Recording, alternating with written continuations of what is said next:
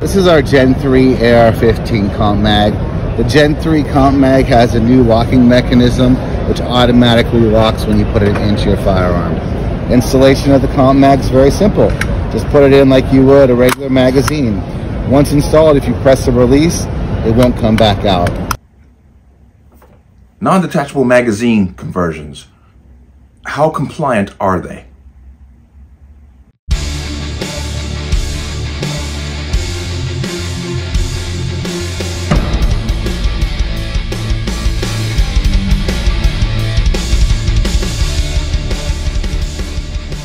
Welcome to another installment of the Connecticut Gun Bench. Today's video is brought to you by P.A.N. Firearms, LLC. P.A.N. Firearms for NRA certification and multi-faceted gun training. You can reach us at 203-300-6343 or use our website at www.panfirearmsllc.com. As always, there'll be a link in the description box below. And if you like channel-like content and what I do here, you can support me with the link. Everything is appreciated. And to my Connecticut residents, plan on getting your Connecticut pistol permit? Please get your training done before July 1st. I'd say even go further and say put your paperwork in before July 1st. After that, it gets a little bit more longer. It's going to get a little bit more difficult. And it's probably going to cost you a little bit more money. If you have your permit, watch the expiration date. Don't let it expire. There's a link to the online renewal portal in the description box. Keep an eye on that. Let's talk about this. Now, this is obviously, this is relevant to us here in Connecticut because of HB 6667, which is forcing another re-registration of assault weapons, period, for items that were considered legal after the passage of SB 1160. Of course, I'm talking about others. Now they're forcing us to re-register them. So under this law, what is a workaround is permanently attaching the magazine where the magazine is not detachable. I came across two very interesting products for that. Now, let me just go ahead and back up a little bit. I am not giving you legal advice. I'm not telling you what to do or what not to do. I'm discussing two products here that I found that will basically circumvent the registration for HB 6667 because it will make the magazines non-detachable. That's what I'm talking about here today. Because I know a lot of people, we still haven't, they're actually coming up very quickly on the registration period. I believe it's April 30th. We got to get these items re-registered again with the state. So adding a product such as a magazine conversion that doesn't allow for a detachable magazine would circumvent that registration. As I said, I'm talking about these two products because I found them to be very interesting. They both come from a company called CompMag. Now, CompMag here has made a magazine that not only makes itself non-detachable from the firearm, but also facilitates in reloading. Now, they have a video. I'm going to go ahead and play that and let you get an idea of what they're doing here. This is our Gen 3 AR-15 CompMag. The Gen 3 CompMag has a new locking mechanism which automatically locks when you put it into your firearm. Installation of the CompMag is very simple. Just put it in like you would a regular magazine. Once installed, if you press the release, it won't come back out.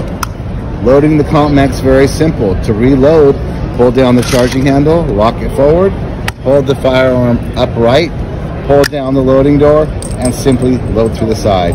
You're going to want to put 2 rounds in and then push another round in between those two and repeat this process until you have 10 rounds in the firearm.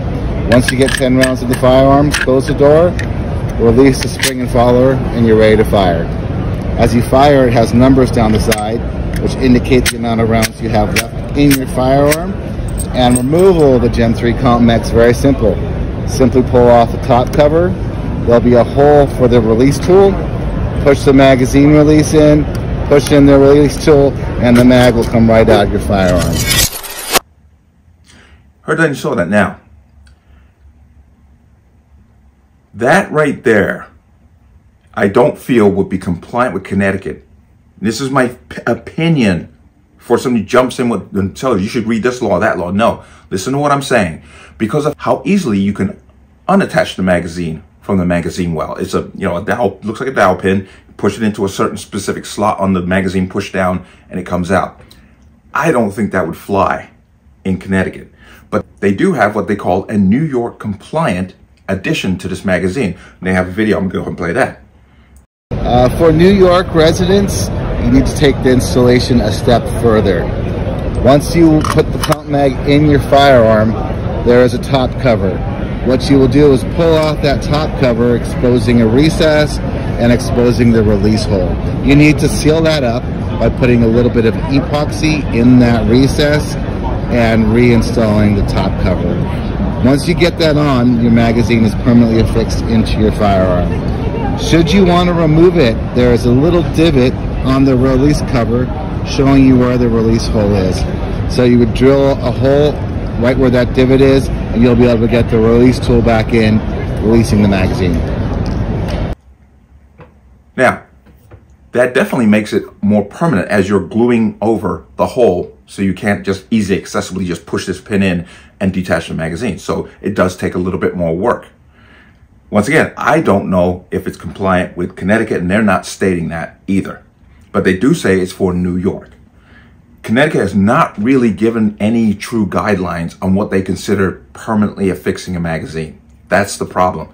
That's the problem with Connecticut in general. They make a law and be very aloof in the language, and you have to kind of guess your way through what's legal and what's not. That's typical. But they do make, the same company, CompMag, makes another product. And it's called the Allstar Tactical Safemod Mag Button. Now they say for New York. So what this does is it replaces your original magazine button, and the button has two set screws. Once you put the new button on, you put the set screws in, it bottoms out so that the button does not press. So the magazine, once you put the magazine in, it locks out. You epoxy over the two holes, and it's definitely a more permanent fix. Once again, it says for New York, but I want to come down to here, and this is in the description box. I'm going to leave links to both of these items. They say this in the description. Additionally, it is our reasonable belief that it complies with Connecticut, Maryland, New Jersey, and other states' detachable magazine laws. It's their reasonable belief, so you have to take that at face value. But looking at this product and looking at the way it works, I feel this is a safer bet than the magazine itself, the Comp magazine. But let me bring you back to the financial aspect of this. Each CompMag comes out at about $65. Each one of these tactical mag buttons are $23 each. Now, the whole point of doing this, in my opinion, is to circumvent having to re-register as an assault weapons with the state of Connecticut. And if the Supreme Court, we can only hope, finally gets an assault weapons ban case and says, no, this is unconstitutional, and overturns it, you can then revert your item back to its original configuration. So you have to be very careful in how you go about that. I say that the Allstar Tactical Safemod mag button is definitely a more permanent fix than the magazine. The magazine, to me, once again, I'm giving you my opinion, okay, before somebody jumps up and down, I feel that this magazine might not pass muster with the state of Connecticut, whereas the company is a little bit more comfortable saying that the Safemod mag button would be compatible with Connecticut. But once again, this is just another idea because, as I said, once the magazine is set permanently and can't be removed under reasonable conditions, you do not have to register your item with the state. So that's another workaround. For those of you who are registering your items with the state, you have until the end of the month. April 30th, I believe, is the last day. But once again, I'm just discussing these two items here, these two products. But let me know what you think. As always, you can leave your comments in the comment section below. And as always, any statements of violence or statements that lead to violence will be removed. Please like, share, comment, subscribe. Don't forget to hit that notification bell so you're notified the next time a video goes live. I will see you on the next one. Peace.